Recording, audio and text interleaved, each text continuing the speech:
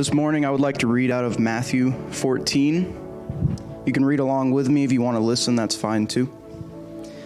I'm going to be starting in verse 22, a story that many of you are probably familiar with. So, verse 22, chapter 14. Immediately he made the disciples get into the boat and go before him to the other side while he dismissed the crowds. And after he had dismissed the crowds, he went up on the mountain by himself to pray. When evening came, he was there alone, but the boat by this time was a long way from the land, beaten by the waves, for the wind was against them. And in the fourth watch of the night he came to them, walking on the sea. But when the disciples saw him walking on the sea, they were terrified and said, "It is a ghost." And they cried out in fear. But immediately Jesus spoke to them, saying, "Take heart, it is I, do not be afraid." And Peter answered him, "Lord, if it is you, command me to come to you on the water." He said, "Come." So Peter got out of the boat and walked on the water and came to Jesus. But when he saw the wind, he was afraid, and beginning to sink, he cried out, "Lord, save me." Jesus immediately reached out his hand and took hold of him, saying to him, "O you of little faith, why did you doubt?" And when they got into the boat, the wind ceased, and those in the boat worshipped him, saying, "Truly, you are the Son of God." A lot of things about that story strike me. I think if I were to pick one thing that struck me the most about that story is that Jesus, when Peter cried out for help, Jesus could have very rightly so said, "No, Peter, this is your fault. You did this to yourself. It was your unbelief that made you sink." He could have very rightly so said that. This book says that he immediately reached out his hand and pulled Peter out of the water. Are you drowning this morning? Do you feel like the storms of life are just too much for you to handle? Call on the name of the Lord. Before I pray, I'd like to close with one verse in Romans 10, chapter 13.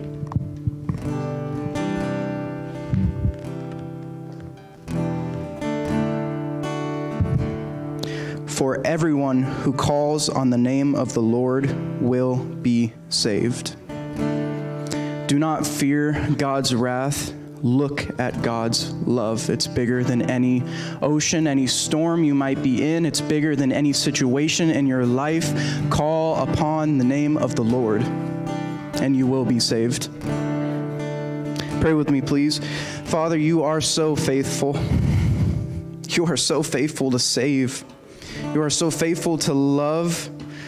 Father, you are so faithful to be there for us. I thank you for that.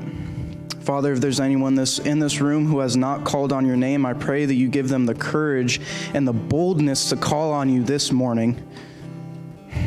Father, be with us. Be with Mark and Ebony as they lead us in worship. Be with Pastor Tom as he delivers the message. And Father, give us the ears to hear you and the eyes to see you.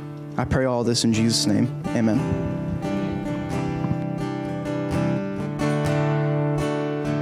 If you just stand with us this morning, we're going to worship the Lord together this morning.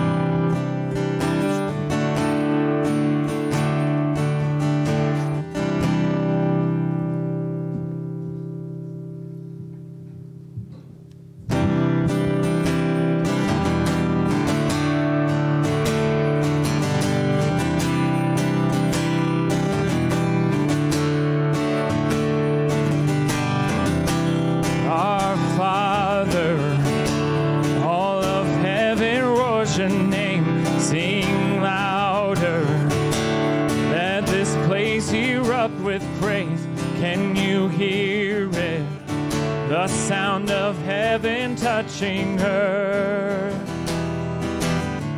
the sound of heaven touching her, our Father.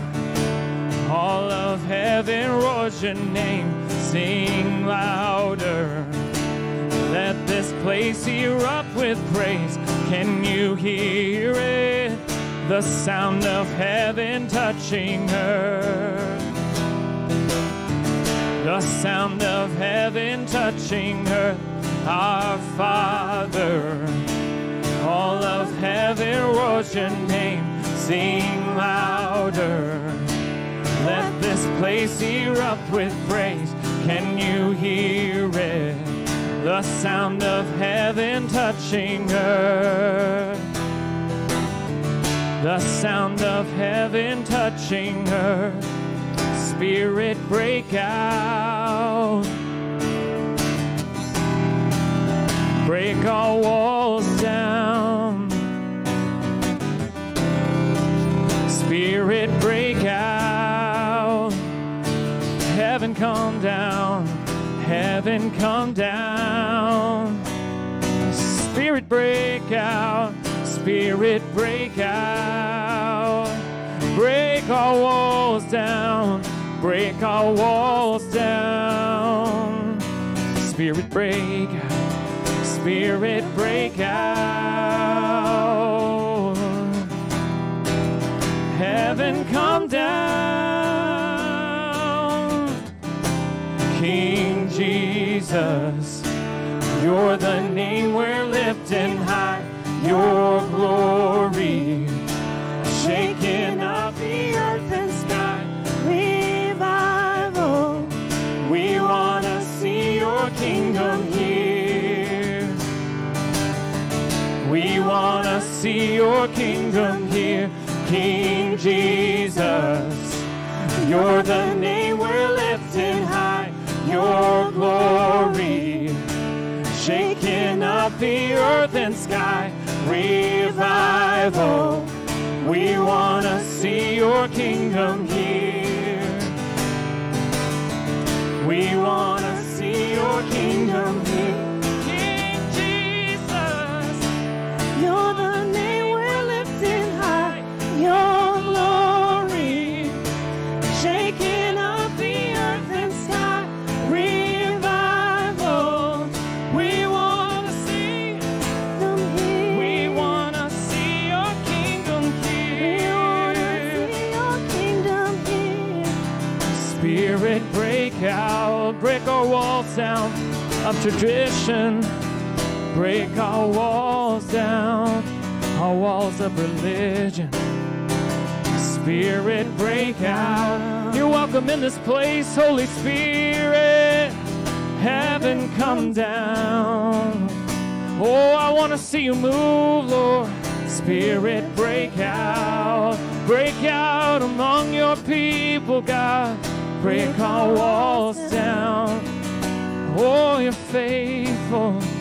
Spirit, break out. Heaven come down. Oh, Spirit, break out. Spirit, break out. Oh, we love your presence, God. Break our walls down. Oh, come and be with your people. Spirit, break out. Heaven come down. Heaven come down. Oh, King Jesus. King Jesus, you're the name we're lifting high. Your glory is shaking up the earth and sky. Revival, we want to see your kingdom here. We want to see your kingdom here. King Jesus, you're the name we're lifting high. Your glory shaking up the earth and sky. Revival, we want to see your kingdom here. We want to see your kingdom here. Oh, Spirit, break out. Break out all over this room, Holy Spirit. Break our walls down. Oh, how we need your presence, God. Spirit, break out. We invite you in this morning, Lord. Heaven come down. Oh, Spirit, break out. Spirit, break out. Oh, how we need you, Lord. Break our walls down. Spirit, break out. Oh, we love your presence, God. Heaven come down. Spirit, break out. Break break our walls down.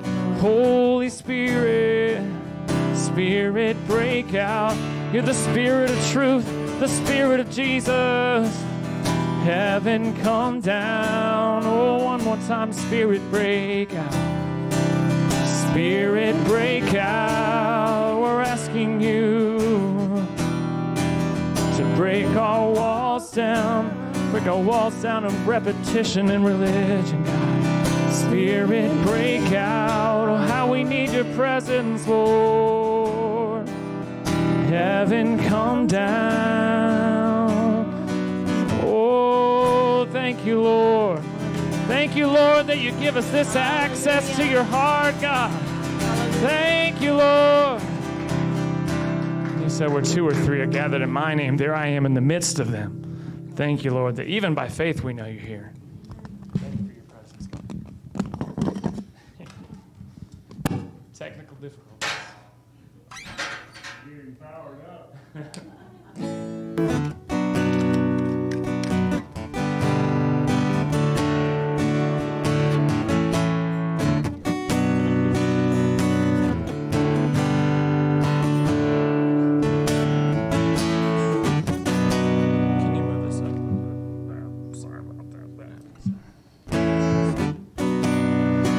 Been good to you this week? Yes, has he been faithful? Yes, always. Even if you haven't perceived him as faithful this week, he's been faithful.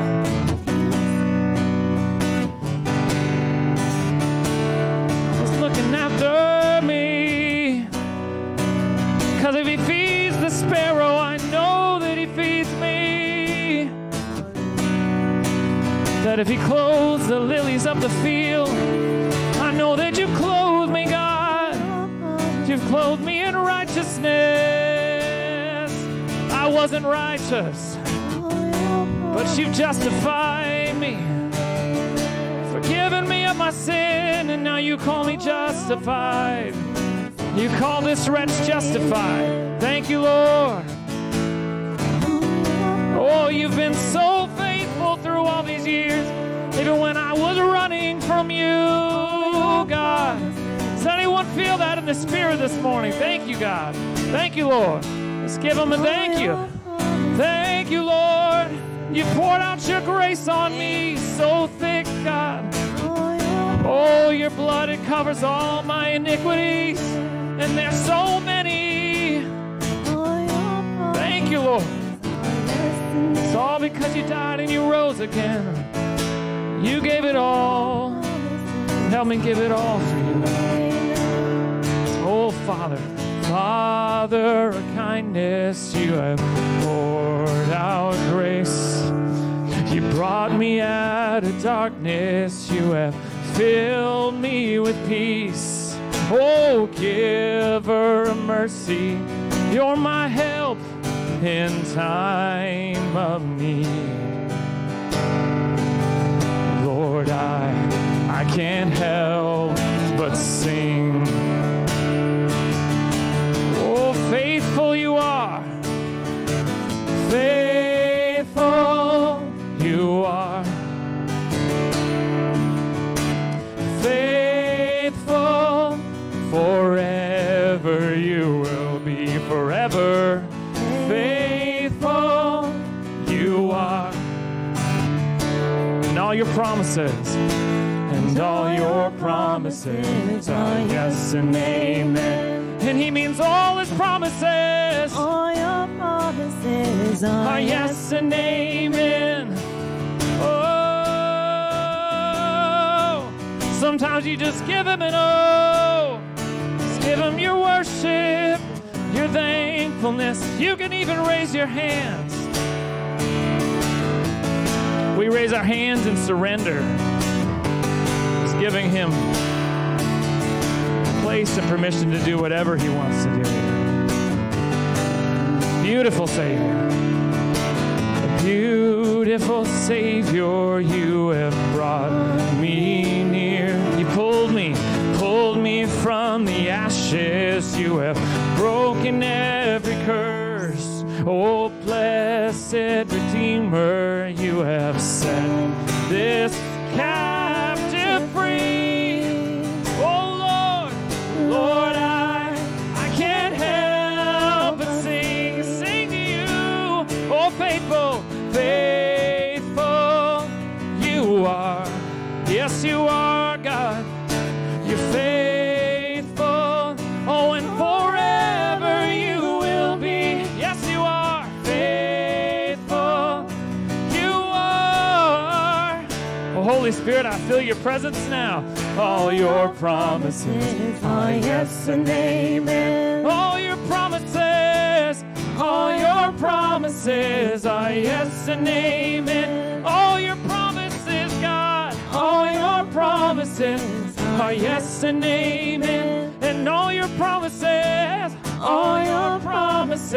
they're yes and amen. And I will rest in your promises. My confidence doesn't come from me. Oh, it's your faithfulness. And I will rest in your promises. My confidence is your faithfulness.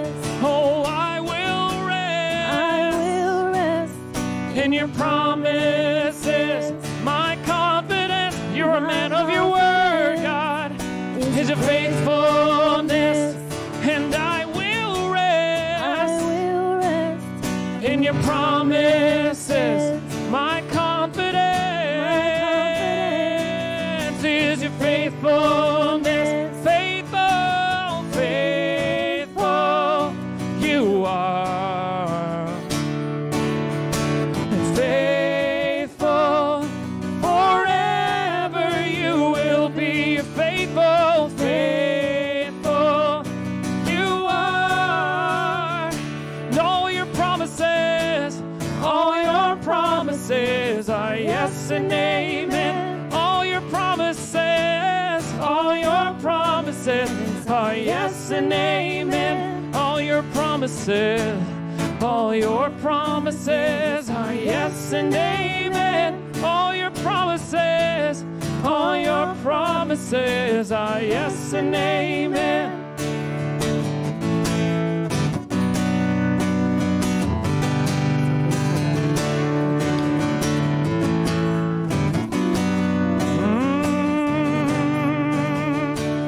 It says in 2 Peter that God is not slack concerning his promises, as some count slackness, meaning that to the Lord a day down 1,000 years, and no, a day in heaven is 1,000 years on earth. And we forget that and think it needs to be done right now. I want my promises right now, God, but it's on his time and not my time. He will fulfill it to you, his promises. Faithful, faithful you are.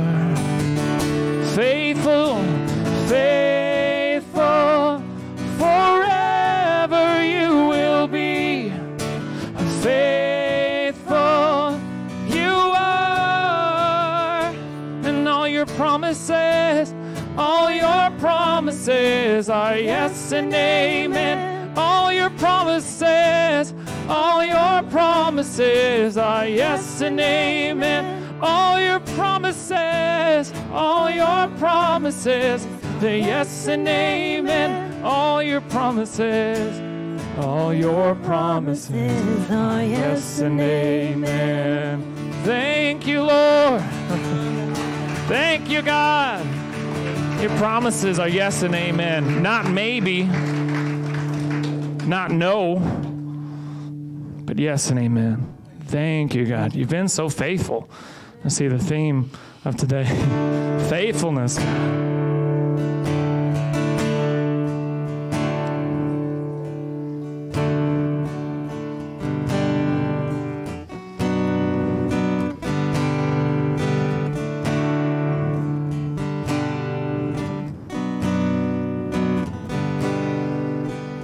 Great is thy faithfulness, O God, my Father. There is no shadow of turning with thee. Thou changest not, thy compassions, they fail not. As thou hast been, thou forever will be. Great is thy faithfulness, great is thy faithfulness. Morning by morning, new mercies I see. All I have needed, thy hand hath provided. Great is thy faithfulness, Lord, unto me. Great is thy faithfulness. I could not love thee, so blind and unfeeling. Covenant promises fell not to me. Then without warning, desire or deserving, I found my treasure, my pleasure in thee. Oh, great, great is thy faithfulness. Great is thy faithfulness. Morning by morning, new mercies I see. All I have needed, thy hand has provided. Great is thy faithfulness, Lord, unto me. I have no merit. I have no merit to woo or delight thee. I have no wisdom or powers to employ. Yet in thy mercy how pleasing thou find'st me. This is thy pleasure, that thou art my joy. Oh, great and great is thy faithfulness. Great is thy faithfulness. Morning by morning, new mercies I see. All I have needed, thy hand hath provided. Great is thy faithfulness, Lord, unto me. In every season, oh, a pardon for sin, and a peace that endureth, thine own dear presence to cheer and to guide, strength for today and bright hope for tomorrow, blessings all mine with 10,000 beside. Oh, great, great is thy faithfulness. Great is thy faithfulness. Morning by morning, new mercies I see. All I have needed, thy hand hath provided. Great is thy faithfulness, Lord, unto me. Oh, great, thy faithfulness. Great is thy faithfulness. Morning by morning, new mercies I see. All I have needed, thy hand hath provided. Great is thy faithfulness, oh, great is thy faithfulness. Great is thy faithfulness, Lord, unto me. Great are you, Lord. Lord, we are mindful of your faithfulness this day. We are mindful of your faithfulness to your promises. You're faithful to your promise to rise from the dead. You're faithful to your promise to forgive us of sin. You're faithful to your promise to walk with us through all the good days, the bad days, the tough days of life. Lord, we thank you for your faithfulness. We've got nothing in return. Lord, we've got nothing. Your mercy is new every morning. We call upon you afresh this morning. Thank you for your faithfulness. Lord, our hearts wander. Where would I be without the faithfulness of my God? Lord, that's not a pretty picture. So Jesus, thank you for your faithfulness today. Thank you for your faithfulness to each one. Thank you that you are faithful to hold out your grace, your mercy to everyone in this room today. Lord, may we be wise enough to lay hold of it. May we be wise enough to grab hold of what you offer this day. Lord, you are faithful.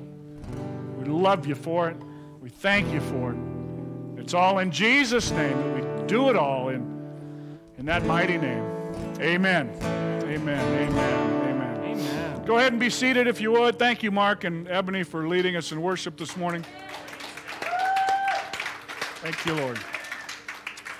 And good morning, good morning. Thank you for taking time out of your busy weekend to join us for worship this morning downstairs. Speaking of faithfulness and hard work, we want to recognize the accomplishments of Jossam Bailey. Brother, would you come on down here? He has...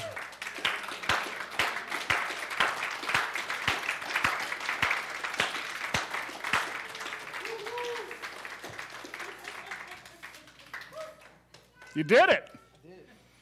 We've been praying together for this thing for a while.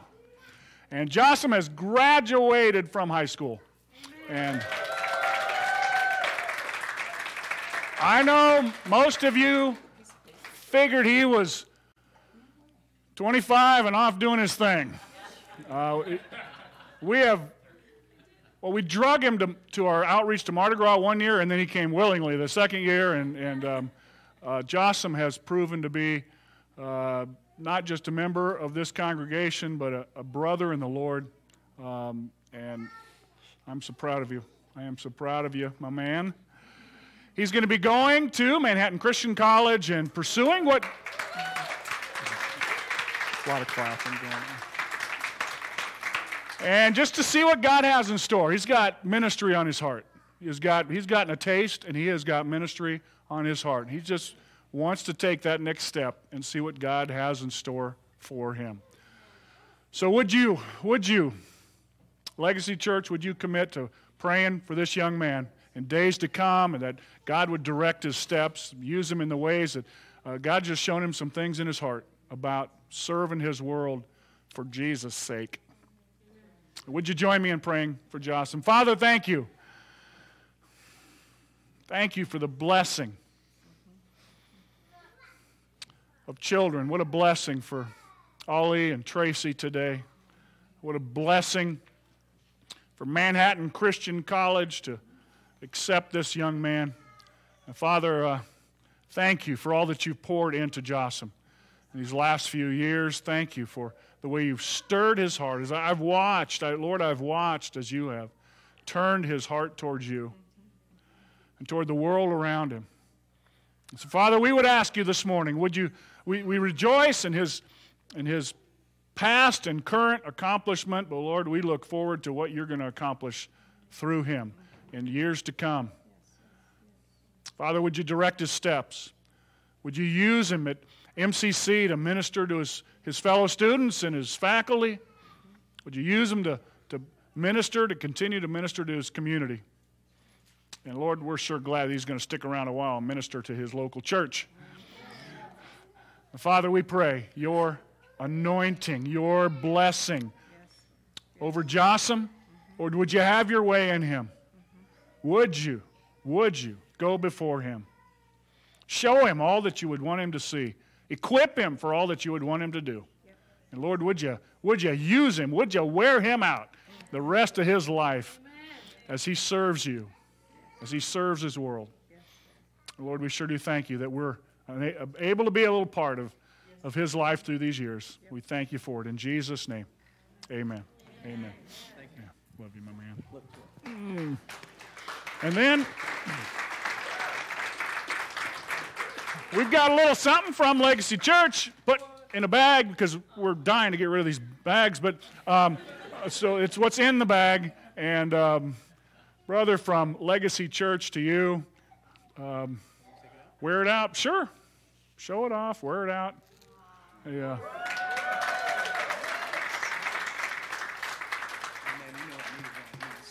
Yeah, you can give me mine back now. Oh, yeah, that's true. And,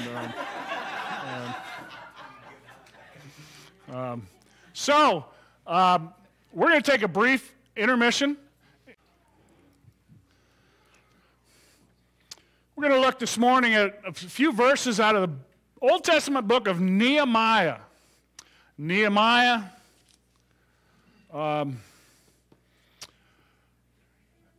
It was acknowledged that the shortest man in the Bible was Nehemiah, but then it was discovered that Bildad the Shuhite won that award. He was pretty upset. Anyway, we're going to look at Nehemiah this morning. That shouldn't have happened. But want to begin. The words from might be familiar to many of you, the words of Proverbs chapter 3, verses 5 and 6, that say, trust in the Lord with all your heart. And do not lean on your own understanding. In all your ways acknowledge him, and he will make straight your paths. Father, would you give us grace to trust you this morning? We sure do want straight paths in our lives. We sure do want lives that aren't all crooked and hilly and out of whack. Lord, we want our lives to be in order with your will and your blessing.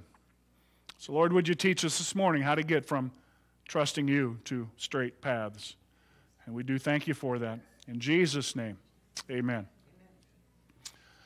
It's intentional action that leads to true and lasting change, that leads from trusting the Lord to straight paths. A life that just is straight and purposeful and makes sense and doesn't meander all over, right? Trust in the Lord. Don't lean on your own understanding. Acknowledge God in everything you do, and he'll make your paths straight. That doesn't happen by wishful thinking, because we all want straight paths for our lives, right? We all want our lives to make sense, to be doable, to be blessed by God. I hope you would desire that. So how do we get from trusting the Lord to straight paths? We're going to look at a man by the name of Nehemiah this morning. His ministry and his accomplishments of Nehemiah are amazing. If you've ever read the book of Nehemiah, I'll give you 15 minutes to find it, because it's one of those books that just moves around. It just moves around. And he accomplished some amazing things. And yet, before he took action, before he realized accomplishments that God had placed before him, there's 4 steps that I think we see in the first 4 verses of the book of Nehemiah. Steps that lead to lasting change. And I hope we would all hear this morning what what Nehemiah does, that God would give us ears to hear, eyes to see, some principles from these first 4 verses of Nehemiah. Entitled this message, Fixing What is Broken. Fixing what is broken. We've all got broken stuff in our lives, right? Stuff that's out of whack. Sin has made a mess of everything. We've all got stuff that's broken in our lives. How do we even view that stuff? How do we even get started making correct? Is it even worth trying to make corrections in our lives? Well, a little background. We looked at Daniel, right, last week, and so just a little background. There's your history lesson, right? 722 BC, 722 years before Christ. The Assyrians took captive the northern tribes of Israel. Then in 605, 100 and change years later, the Babylonians came and began to take control of Jerusalem. And that's when they took men like Daniel, Shadrach, Meshach, and Abednego, we looked at last week, took some of their royal family members. And then in 586, Babylon conquered the southern tribes of Judah. And at this point, Israel in totality is in exile. It was about the year 450-ish before Christ that Nehemiah was a cupbearer for King Artaxerxes of the Persians. The Persians then conquered and you know how history reads, these guys are on top of the hill, and then these guys knock them off, and then somebody else knocks them off. Well, now the Persians are on top of the hill. Nehemiah, born in exile, and God gives him favor, and he becomes the cupbearer, a royal cupbearer to King Artaxerxes. Now, cupbearer is not kind of the goofball that you see in movies and stuff, the little sidekick of the king. It was a very, very high security position.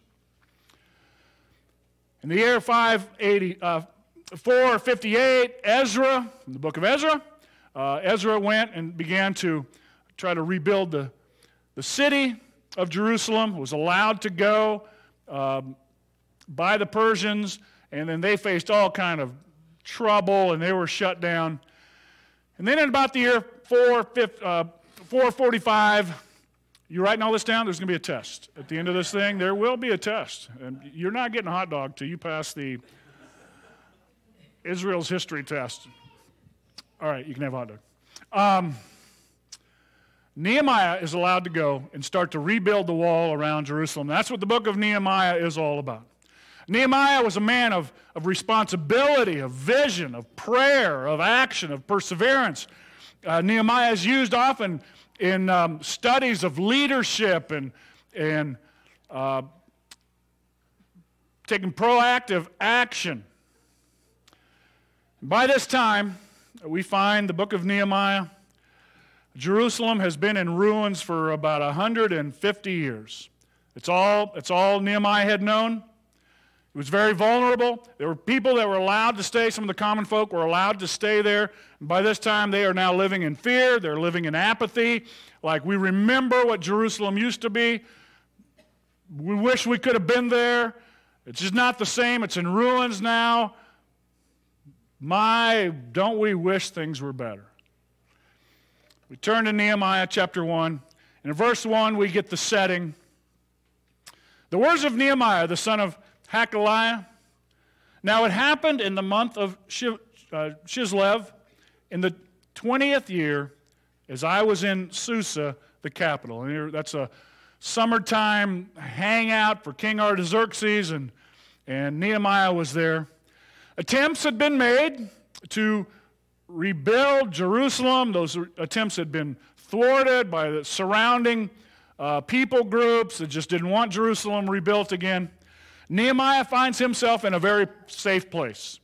He is hanging out in the king's palace, and he, in some sense, didn't have a care in the world. He's got all the world has to offer, right? He's in a very safe place. He's in a very comfortable place. But God is going to rattle his comfort zone. So here we go. 4 things that are going to lead us from trusting God to straight paths, fixing what is broken in our lives. Number 1, ask the right questions. Ask the right questions. Your bulletin, just singular question. Nope, that should have been questions, plural. Ask the right questions. In verse 2, Hananiah, one of my brothers, came with certain men from Judah, and I asked them concerning the Jews who escaped and who had survived the exile, and concerning Jerusalem. Ask the right questions.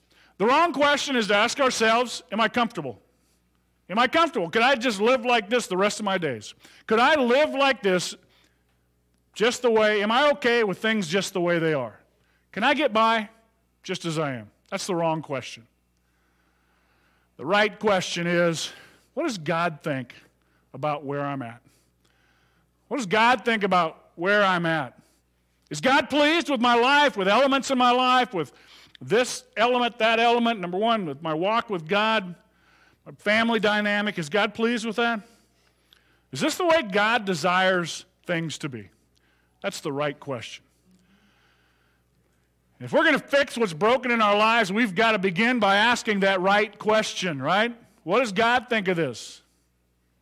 Is there something God would have me to do? Two questions I want to pose to us. Number one, are people where they ought to be? Are people where they ought to be? Not geographically, but spiritually. Are people healthy? Am I healthy? Are people around me, my family, loved ones, are people where they ought to be? Ought to be truly means the way God wants them. Others walking in all the light that they have before them. Are those in my family, those around me, those in my church, are they all walking in all the light that's available? And if not, is there anything that I can do? Is there something I should do?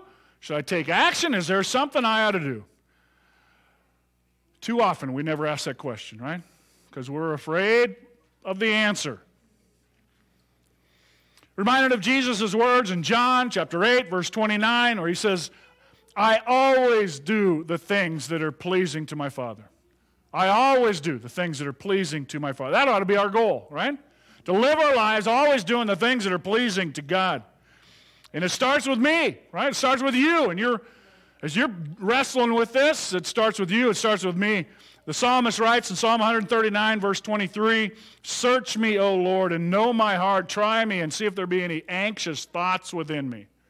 God, search me. Is there something amiss in my heart? Is there something I'm missing that I ought to miss? Where do we want to be? Do we want to be in the middle of God's will? Do we want to be where God wants us? God created us with purpose. God created us for purpose. God created us on purpose. Paul writes in 2 Corinthians chapter 5, verse 9. Listen, here's a life verse. We make it our goal, or we make it our aim to please Him. There's a verse to live by, huh? I make it my aim, I make it my goal to please God. Where ought I to be? What is God? Where is God's desire for me? In all the factors of my life, are there things that are keeping me from God's best? Is there something that I ought to address? Does that make sense? Number one, ask the question, God, am I where I ought to be, or people in my world where they ought to be? Those in my life are loved ones. Is my home in order, right? First thing we think of. Or are we just trying to fake it and hope that God blesses it, right? God, I think this isn't right, but I'm going to stand over here, and God, I'm just going to hope you come over here and bless me where I'm at. That's not the way it works, right? We say, God, where would you have me? And we walk toward God. And whatever, just our spiritual formation, in our marriage, in our relationships, are people where they ought to be. And secondly, are things the way they ought to be? Are people where they ought to be? Are things the way they ought to be? Number one, are people where they ought to be, and two, are things the way they ought to be are inseparable, right? In some sense, you can't separate the two. The walls of Jerusalem, the gates were in shambles for 150 years. That's all that Nehemiah had ever known. He'd heard about the glory days of Jerusalem, but now Jerusalem in shambles, the walls are torn down, the gates are burned down, and that's just normal. That's just the normal. It's the way things are. What about our spiritual life? Is God speaking to me about his walk with him? Is God speaking to you about your walk with him? Well, it's just never been all that. I'll throw up a prayer every now and then. Is that the way God wants it to be, or is that just the normal, right? Is that the way God wants it, or is that just the way that it has become? Just the way it's always been. But is it the way God desires it? You've got to ask the right questions. Relationships in our life. Is God speaking to me about my marriage, about my children? Our children are grown now, we're grandkids. About friendships. Is God speaking to me? Is God speaking to you about relationships in your life? And is there something you ought to do about it, right? Well, it's just the way it's always been. Yeah, but is it the way that God desires it? Important issues of life. Some say, I asked before and nothing really changed, so why bother, right? I guess that's just the way things are. It is what it is. There's a biblical quote for you. It is what it is. I've tried. I've hoped things would get better. Nehemiah was willing to ask the hard question. Hanani, a Jewish brother, comes. He could have said, hey, man, good to see you. How are things going? I don't hear what you're saying, but I'm doing great here in Susa. Things are wonderful. Have a great life, Hanani. But Nehemiah was willing to ask the hard question. Are people where they ought to be? Are things the way they ought to be? The way God wants them? Fixing what is broken in our lives starts with asking the right question. God, how do you see elements of my life? Number one, my walk with you, Lord, my spiritual hunger in my life, the way I spend my time. Ask the right question about people, about things in our lives. Secondly, we got to listen to the answer. Listen to the answer. Verse 3, and they said to me, the remnant there in the province who have survived the exile is in great trouble and shame. The wall of Jerusalem is broken down and its gates are destroyed by fire. Listen to the answer. When we ask the question, how are things? How are things in my own heart? How are things in my own life? How are things in my own home? How are things in my own church? Don't just assume. I assume they're probably just about as good as they're ever going to get. Don't ignore it. Like, I don't see that. I didn't see that. We all do that, don't we? In our own behavior and behavior in our family dynamic, I didn't see that. You ever run into somebody you know and said, hey, how are you? And they say, I'm sure glad you asked because there's this and there's this and there's this and there's this. And you're like, I just want you to say I'm fine because that's what you're supposed to say when I say, how are you? You're supposed to say, I'm good. Good. Glad to hear it. Hanani, when Nehemiah said, how are things? Hanani said, they're not good, right? The people are in distress. The walls are torn down. The gates have been burned. Since you asked. We got to be willing to listen to the answer. Nehemiah listened to the answer. Number one, the answer from Scripture. The answer from Scripture, this thing we call the Bible, the owner's manual, the encyclopedia for the human experience, for our human lives that God has passed down to us, filled with wisdom. Listen to what Proverbs says. Proverbs chapter 1, verses 20 and following. Wisdom cries aloud in the street. In the market, she raises her voice. At the head of the noisy streets, she cries out. At the entrance of the city gate, she speaks. How long, O simple ones, will you love being simple? How long will scoffers delight in their scoffing and fools hate knowledge? If you turn at my reproof, behold, I will pour out my spirit to you. I will make my words known to you.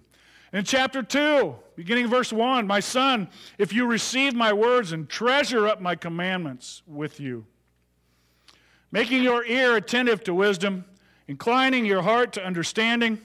Yes, if you call out for insight, raise your voice for understanding, if you seek it like silver and search for it like hidden treasure, then you will understand the fear of the Lord and will find the knowledge of God. God has gone to great lengths, friends, to make his wisdom available. Wisdom cries out in the streets, in the marketplace, down every alley. God's wisdom cries out. God has gone to great lengths to make his wisdom available. But we have to seek it like it's something we really want. Do we want the wisdom of God? Do we want understanding? Do we want to fear the one who made us? God has gone to great lengths to share his wisdom. We need to seek it. We need to search for it.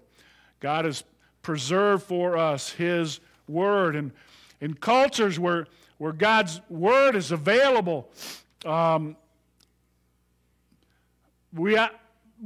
shouldn't be Bibles on the shelves, right? They ought to be snarfed up because of God's wisdom. In places where the Bible's not allowed, God by his Spirit pours in and gives wisdom and insight. God has made his wisdom available. So what does God say? My situation and this, I don't know if this is right. I don't know if that's right. I don't know how I should roll with this thing. What does God say about it? About the important things of life? The words of James come to mind. James chapter 1, verse 19, be quick to hear, slow to speak, slow to get angry. Be quick to hear. I'm ready to hear. Not quick to speak. Let me say what I'm thinking because I think I know what God's going to say and I don't want to hear that. Let's not be quick to speak and then quick to anger or let our emotions take over. Let's be slow to speak, slow to get angry, and quick to hear, quick to listen. Revelation chapter 2 and 3, the letters to the 7 churches, to every one of those churches, Jesus says, he who has an ear to hear, let him hear what the Spirit says to the churches. Do we have an ear to hear?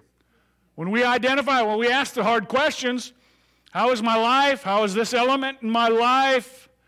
Is it pleasing to God? We've got to stop and listen for the answer, right? What does God say? What does the Scripture say? I believe this with all of my heart, friends, that God wants to speak to you about your life. I thought God just wanted to talk about bad people outside the church. No, God wants to speak to you about your life. Do we have ears to hear? Do we want to hear what God has to say to us? God has answers. God has principles in his word. Does God give us specific answers to every specific prayer we ask? I can't find a Bible verse about whether or not I should take this job or that job. Can't find a Bible verse about whether or not I should buy this house or buy that house. Can't find a Bible verse about whether I should attend this church or that church. But there are principles, there are specific principles in God's Word that can lead us and guide us as we spend time with God. Say, God, as I apply these principles to my life, would you help me make this decision that would best please you, right? And God is faithful to do that. God always has specific principles that we can apply to every area of life upon which we can make clear decisions. Answers from Scripture. Secondly, let's listen to the answers from circumstances. Answers from circumstances. Nehemiah was familiar with the Hebrew Scriptures, God's Word. He's probably familiar with the prophecies of Jeremiah, who wept. Jeremiah wrote, we call him the weeping prophet, because he looked at the city of Jerusalem. He also wrote Lamentations, the lament. Some have called it the funeral of a city, Jerusalem. As Jeremiah looks and he sees the judgment of God coming upon Jerusalem because of her sin. Nehemiah was familiar with God's word. But now the circumstances are speaking to Jeremiah. The circumstances are saying, look at us. Look at where we're at. Look at what's become of us. Circumstances speak. Sometimes circumstances say, I'm broke really bad. I am broken, right? Sometimes our circumstances say, things shouldn't be like this. This isn't right. Things should not be like this. Sometimes circumstances say, hey, I'm a gift from God and you ought to give thanks for me, right? Circumstances speak to us. Sometimes, hey, this isn't the way it ought to be. Sometimes it's, you ought to rejoice over this because you didn't do that, right? God did that for you. We need to discern the difference as circumstances speak to us. When things are broken in our lives, there's a lack of order, there is dysfunction. We either listen to the circumstances or we ignore them, concede, yeah, that's probably not the way it ought to be. Yeah, my marriage probably isn't the way it ought to be, but that's just the way it is. It's probably the way it's always going to be. Because our relationships speak, right? Circumstances speak, our relationships speak. Sometimes they say, I need attention. Sometimes they say, I need compassion. Sometimes they say, I need boundaries, right? With your kids, I need boundaries. Are we listening? Are we listening? If we're going to fix what is broken, it requires that we listen, that we ask the right questions, and then listen to the answer. The answer from Scripture, number one, and the answer from circumstances. Number three, he asked the right questions. He listened to the answer. Number three, sit down and pray. How about that for profound? Sit down and pray. Verse 4, really all the rest of chapter 1, but verse 4, as soon as I heard these words, I sat down and wept and mourned for days. And I continued fasting and praying before the God of heaven. Sit down and pray. Nehemiah, for at least a month or more, prayed over this thing before he took action. He asked the right question. How are things really? He listened for the answer. They're not the way God wants them.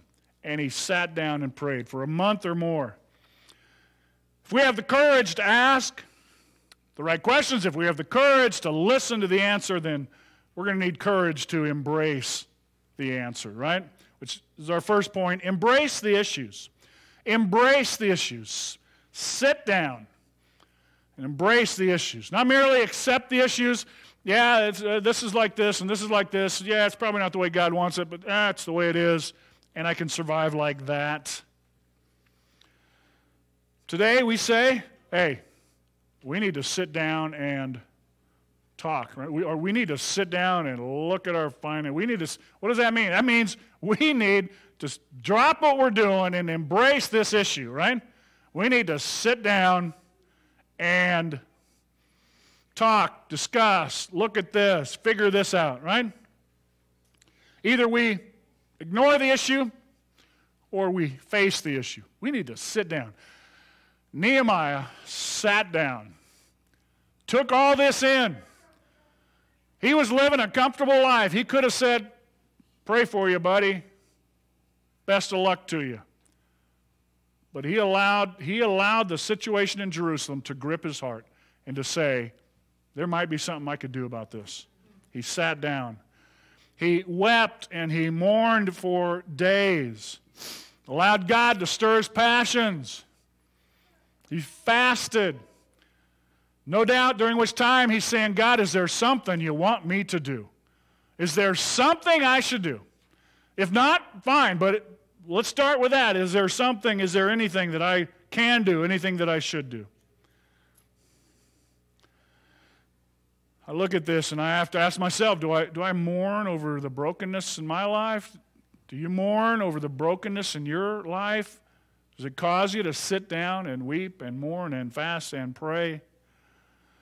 Or do we just say, oh well, it's the way it is? You know what? Sometimes there's nothing we can do, right? But there just might be something we can do, and we ought to sit down and pray until we figure that out, right? Do we understand? Is there something I can do or not? We either run from our issues, we ignore our issues, or we embrace our issues. Again, Nehemiah, very comfortable, yet he hurt for the things in Jerusalem the way God intended them. And he was going to be asked to step out of it. He was already asked to step out of his comfort zone, right? He could have said, you know what, I got a good thing going here. I'm just going to do this. But God stirred his heart. He had a choice. Oh, well, too bad. I wish things were better. Here's a meal ticket, then go home. But he said, is there something I can do? Is there something I should do? When we face the issues in our lives, we need to ask the question, right, and be ready for the answer. We need to listen to the answer, and then we need to sit down and say, God, is there something I ought to be doing different? Is there something I can do in my marriage, in my parenting, and in my ministry life, or whatever it might be? Embrace the issues. Secondly, pray for direction. I'm guessing Nehemiah was doing that. And the rest of chapter 1 deals with that, with Nehemiah's prayer. Took a month. God, what would you have me do? Lord, you really put this thing on my heart. It's heavy on my heart. Things aren't right in Jerusalem. What would you have me to do? How often? How often do we ask that? God, I see this. You've allowed me to see something's not right in my life, around my life. Something's not right. How often do we, in our prayer time, say, God, what would you have me do? Often in our prayer time, it's, Lord, are you seeing this? This thing isn't right. Are you seeing what's going on over here? Did you see what so-and-so did? How often do we sit down in prayer and say, God, what would you have me to do? How would you direct me? What would you have me to do? In Matthew 7, verse 7 and following, Jesus said, ask and it will be given. Seek and you will find. Knock and the door will be open. That's in the present tense. Ask and keep asking. Seek and keep seeking. Knock and keep knocking. God, what would you have me to do? Nehemiah was determined to do something.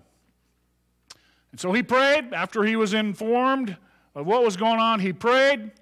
He didn't just say, Lord, would you please change this thing? He said, Lord, what would you have me to do? What would you have me to do with the city of my people, my heritage? It's been torn down now for 150 years. That's all we know. We want your glory on the earth again. When we are willing to embrace the issues and we're willing to do our part, we're going to need wisdom and we're going to need courage, right? Now, you've probably been there. I see this is broken. I want to do something, but I need wisdom, right? I need to be quick to hear, slow to speak, slow to get angry. I need wisdom and I need courage. How often do we say, I prayed twice about it and God didn't do anything? The question is, what is he telling you to do? What is he telling me to do about the things that are broken in our lives? Sit down and pray. If we're going to fix what is broken in our lives, we need to sit down, embrace the issue, and we need to pray. Not just complain, but pray. God, take action. I do a lot of complaining. God, the world's a mess. Our nation's a mess. Do you see what's going on here, God? How about we pray? God, what would you have me to do about my nation? What would you have me to do about my community? Where can I start? Instead of, God, this is just a mess, and I'm all about praying for Jesus to return, but until he does, I think he's all about us doing something, right? And being busy and asking him, Lord, things are a mess. Yeah, so I want you to do this. Take care of your little part of the mess, right? All of us have a little part of the mess, if you will. And fourth, take action. Ask the right questions. Is my life the way God wants it? Is my life oriented toward the things of God? Is my marriage, my family, my friends, my church the way it ought to be? And then listen for the answer. And then pray. And fourth, we need to take action. Nehemiah chapter 2. The whole of it, well, actually the next 5-6 chapters. But you turn ahead to Nehemiah 6:15. It says they completed the wall in 52 days. How did Nehemiah do that?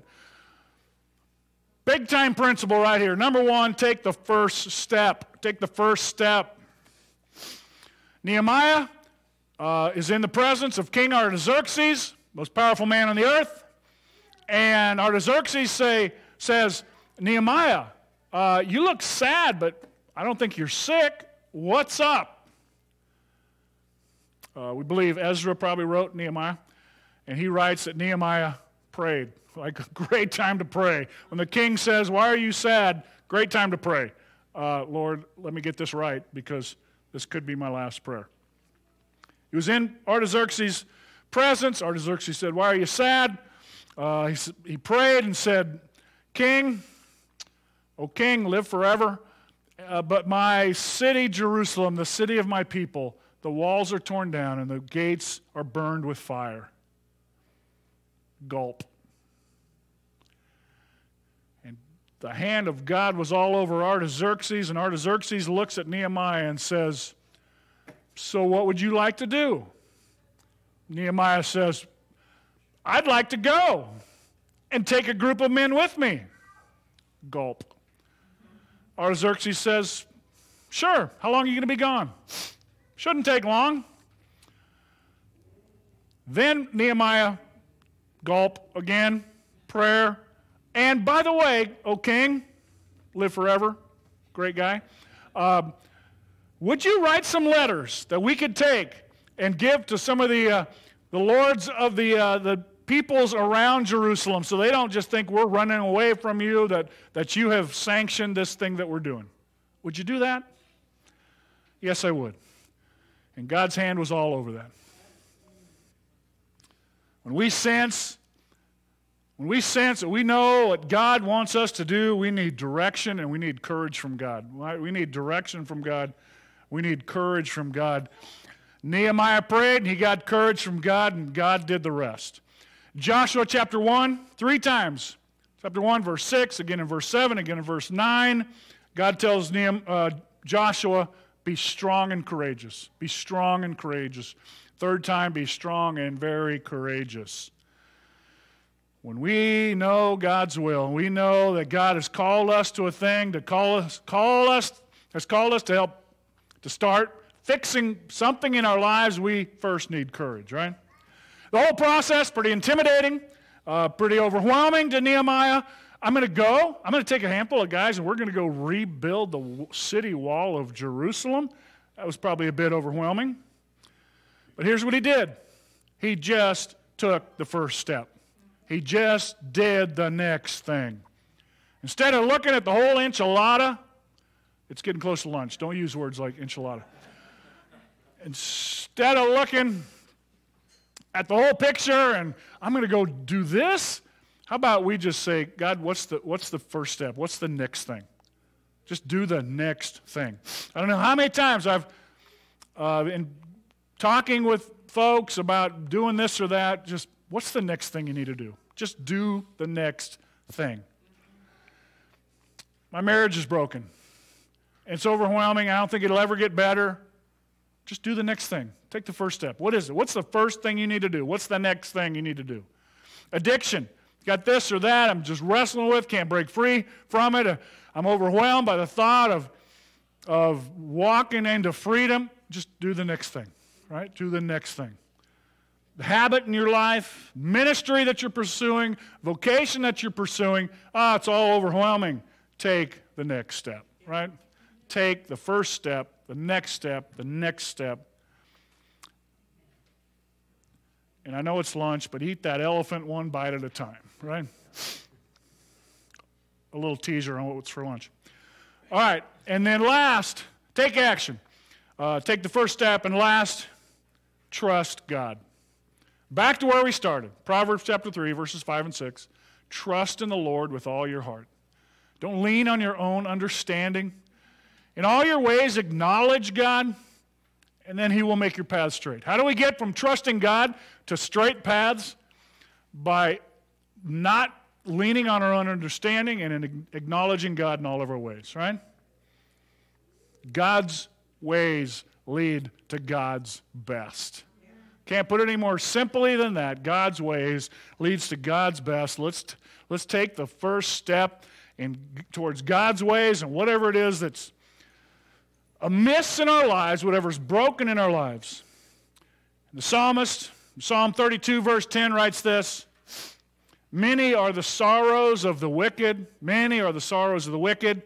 Those who don't trust in the Lord, whose lives are crooked and twisty and hilly. Many are the sorrows of the wicked. But steadfast love surrounds the one who trusts in the Lord." Tell me that doesn't sound like a straight path. Steadfast love surrounds the one who trusts in the Lord. That's the blessed life right there, isn't it? Steadfast love. That sense, I'll never be sick again, I'll never have a hard day again. No, but you will have the presence of Jesus, right? The steadfast love will surround those who trust in the Lord. Fixing what is broken. We need to ask the right questions. Hey, I'm afraid of the answer, but I'm going to ask, how is this area in my life? How's my walk with God? How's my relationships? Then listen for the answer. What does God have to say? This thing just doesn't seem right. What do the circumstances say? Sit down, embrace the issue, and pray. And then trust God, right? Trust God because He is faithful. I want to leave us with this conclusion. Lasting change requires intentional action. God's Word offers clear principles. Lasting change requires intentional actions. We've got to take some steps. We've got to do some things between trust in the Lord and straight paths. But God's Word offers clear principles. That is both very profound and very simple pattern, isn't it? And this whole thing starts with trusting God. That's where the whole thing starts. You want to walk in a life that's made, that you were designed to live, the way you were created to live, it begins by trusting the one who created you. It's not going anywhere without that, right? To know the one who created me for purpose, on purpose. We've all broken God's law. We all stand guilty before a holy creator. But what did God do for guilty sinners like you and me? He stepped out of glory, the man of Jesus Christ, 100% man, 100% God, walked perfect before us, gave His life for us. That we would trust in Him and what He accomplished, because what we have accomplished is just breaking God's law over and over and over. We don't trust in going to church enough. We don't trust in trying to be good enough. We trust in the one who is perfect, the one who created us, before whom we will stand one day. We have all broken God's law. We are all broken. And healing, straight paths, a life that pleases God begins with trusting the one who created us. His name is Jesus. Please do not let the sun go down this day without putting your trust in Him. Putting your trust in Him. Lord, I can't do this thing. It's all pretty overwhelming. You want to take the next step? The next step is trusting Jesus. Lord, I have sinned against you. I'm sorry for my sin. Would you forgive me of my sin? I want to be cleansed. We repent and believe. That is the gospel. Repent, turn from our sin, and believe the gospel. Would you pray with me? Father, we admit this morning that there's no lack, no shortage of brokenness in our lives. You created us gloriously in your image, but we chased after our own heart's desire. We broke your law over and over, and it left us broken. Lord, would you give us grace to ask the right question this morning? Who is Jesus in my life? How am I before a holy God? To listen to the answer. Lord, we thank you for your answer book. We thank you for your scriptures. Give us principles that give us truth. Unwavering truth that we need Jesus. Lord, may we not just brush this aside, another church service chalked up, but may we sit down. May we sit down and embrace. Where is my life? Where are the elements of my life at? And Lord, may we take the first step. May we take the next step. God, I would ask even right now that you would show each one of us those areas that have surfaced to the top this morning, those areas in our lives that aren't the way they ought to be. Would you show us the next step, the next thing to do? And Lord, we trust you. We trust you in all of it. Father, we thank you that you make whole the brokenhearted. You make straight the crooked lives. You make tender the hard heart. Would you do that, Lord? As we close this morning, would you do that in our lives as we look to you in these closing moments? And we thank you for it. In Jesus' name, amen. If you just stand with us one more time, we're going to sing In Christ Alone.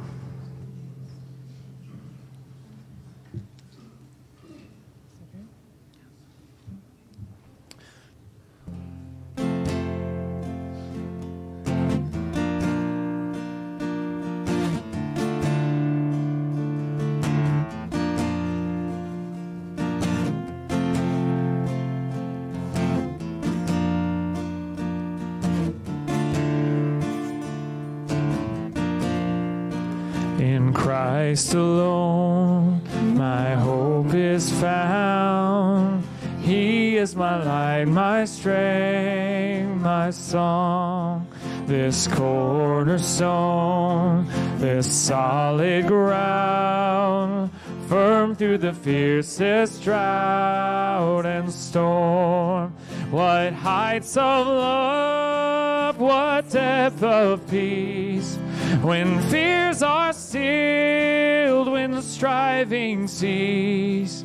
My comforter, my all in all, here in the love of Christ I stand.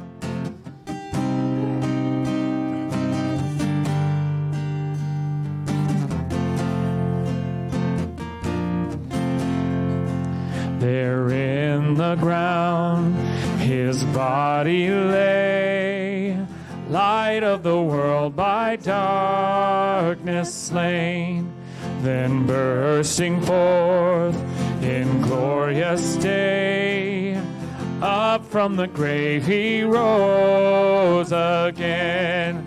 And as he stands in victory, sin's curse has lost its grip on me. For I am his, and he is mine, bought with the precious blood of Christ.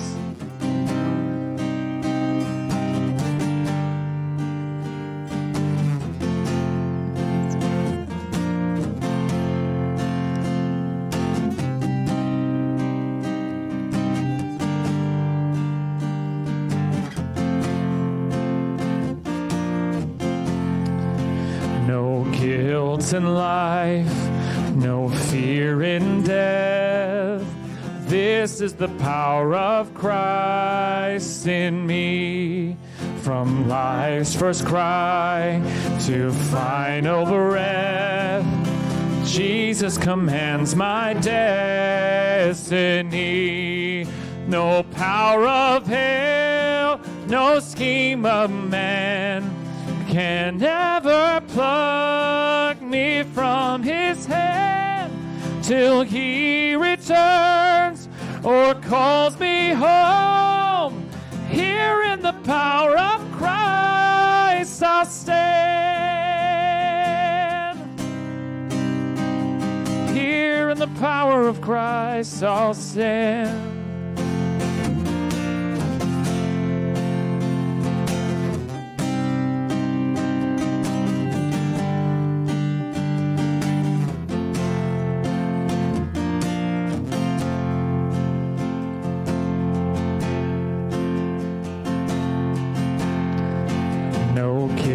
In life, no fear in death. This is the power of Christ in me. From life's first cry to final breath, Jesus commands my destiny. No power of hell, no scheme of man can ever pluck me from his hand till he returns or calls me home. Here in the power of Christ I'll stand. On Christ the solid rock I stand. All other ground is sinking sand. All other ground is sinking sand. On Christ the solid rock I stand. All other ground is sinking sand. All other ground is sinking sand. Oh, on Christ the solid rock I stand. All other ground is sinking sand. All other ground is sinking sand. Till he returns. Till he returns or calls me home. Here in the power of Christ I'll stand. Here in the power of Christ we stand. Thank you, Jesus. Thank you, Lord. Amen. Well, I hope that you have both of your feet planted on the solid rock today till the day he calls you out of here. That is my prayer. Thank you for being here. Have a blessed week, and you are dismissed.